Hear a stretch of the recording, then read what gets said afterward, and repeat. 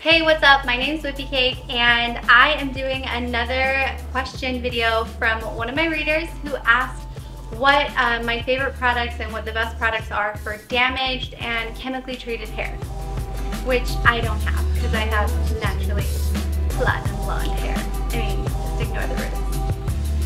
It's all just true. Okay, all jokes aside, I do consistently color and lighten my hair. And so I definitely have come across and discovered and sought out the best products for chemically treated hair. So I'm going to show you my favorites and the ones that I use regularly. I'm going to start with my favorite and probably the most, not probably, definitely hands down the most effective, and that is Olaplex Hair Perfector. This is number 3. They have a couple different ones. Some you use in your color when you're mixing it, and they each have different purposes. But this one is a treatment that you can use at home. You do have to get it from your stylist, but basically you can use this once a week on chemically treated hair. So all you do is you will want to use this on unwashed hair. Your hair should be damp but towel dry, and then you just apply a generous amount, comb it through from root to end, and leave it on. You could put a shower cap on, leave it on for about 10 minutes.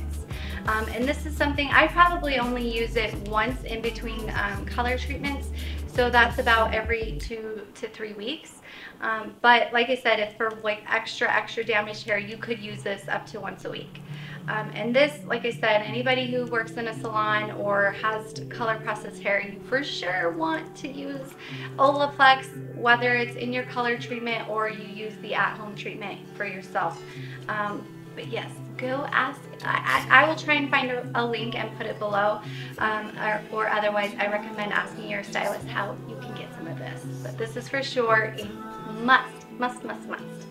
The next is something that I've been using for well over 2 years, maybe even 3. It's a moisturizing, revitalizing, hydrating conditioner, and this is called Drench, and it's from Sebastian. And you can tell this bottle has been well loved. It has lasted me forever. This is a professional grade, salon grade conditioner, but it's amazing. You barely need any, and it just makes your hair seriously feel like silk, and it's just amazing. It's really powerful, but it's also not so powerful that makes your hair feel coated or heavy or anything like that. So that is my beautiful bottle. You can tell I love it. The proof is in the deflated bottle. The next thing that I use, and this isn't necessarily something that you have to have or that's necessarily going to repair your hair, but it definitely, I feel like it definitely makes a big difference if you're blow drying your hair or using any sort of hot tools on your hair, and that is a leave-in conditioner. So I'm going to actually show you 3 different ones that I use, and I love them all. I'll just tell you about them and tell you what I like differently about each of them. The first one is the very first one I started using, and that's the Miracle Leave-In product from It's a 10. And this is honestly, it's just a spray and leave-in conditioner type product. But it repairs hair, damaged hair, it adds shine, it detangles, it controls frizz, it seals and protects hair color, it prevents split ends, stops hair breakage, creates silkiness, enhances natural body, and flat iron spray and thermal protection. So this is safe to use with hot tools like flat irons and blow dryers, like I said. Honestly, I really love this product. I have a travel version. I take it everywhere. It's amazing. I even use it on my little girl's hair. Another one, this is a newer one that I started using. It's a little bit stronger, so you need less product. I think the biggest draw for me is the smell of this product. But I don't think it outperforms necessarily the It's a 10. This is, sorry I didn't say, it's a Bumble and Bumble Hairdresser's Invisible Oil, and it's basically like a heat UV protective primer. So it smooths the hair, but it also primes it and protects it before using hot tools. But yeah, it's not necessarily better than It's a 10. And this is the newest one that I've gotten, and this is the Perfect Blonde Seal and Protect Leave-In Conditioner. And the reason why I love this one is because it's great for blondes, especially when you're trying to have white hair like mine.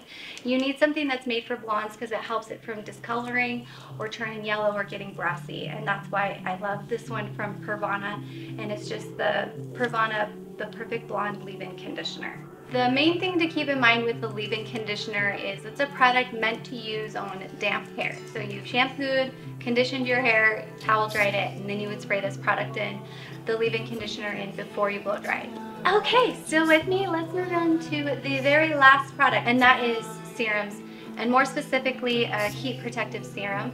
So I have a couple here, and these two are the ones that I am using currently. I don't use them at the same time, but I feel like they are good for different reasons. The first is this PYT argan oil. PYT are Pretty Young Thing. They make amazing flat irons and styling irons and whatnot. And so they have a whole entire line of heat protective tools or products, and they're all safe to use with hot tools. So that's why I love them, because I know if I use this, it's not going to discolor my hair or react negatively to heat. Also, this smells amazing. So I really like this one, and it really does leave your hair like really like smooth and silky, but it also has like a lot of bounce and body to it. The second one is this Living Proof, and it's No Frizz Nourishing Oil. And this one's amazing because it stops frizz and adds a healthy shine. And I think this is great, especially to recommend for people who have curly hair, or if you have curly hair and it's color treated, most likely you really have a lot of frizzy hair. So this one's gonna have a lot of like excess, like more power as far as like reducing frizz and like poof control. So, but otherwise it is super safe to use with heat tools, and it smells amazing. And again, you're just gonna get a lot of like body, and not going to look greasy or anything like that. My hair completely drinks up any products that I use on it. The trick with serums, I will put a little bit on my ends before I blow dry, and then I will put a little bit more on my ends and pull it through or brush it through before I use a flat iron. This just helps to protect from the blow dryer, and it helps to protect from the flat iron, and it helps to control your hair from getting really, really frizzy and poofy like usually happens when you're using a blow dryer. So I do use this twice. Alright, so I hope this answered your question, but those are some amazing products that you can use for your chemically treated hair. It's one of those things that you can't really expect to bleach the crap out of your hair and then go all natural. You have to be using these types of products to restore some of the damage that you do to it, and to kind of tame the coarse hair. When you bleach your hair, you're stripping it, you're opening up the pore shaft on your hair, which is gonna make it look really rough, frizzy, abrasive, and these products are really gonna help tame that and give it more of like a natural look. So that's why I really love and recommend all of these products, and I will include links below to every single one.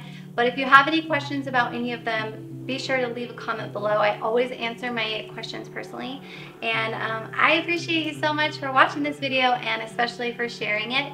Don't forget to subscribe to get more videos and tips from me, and if you have a question that you would like me to answer in a video, leave that in a comment as well below. But otherwise, I'll see you next time. Well done, Crispy.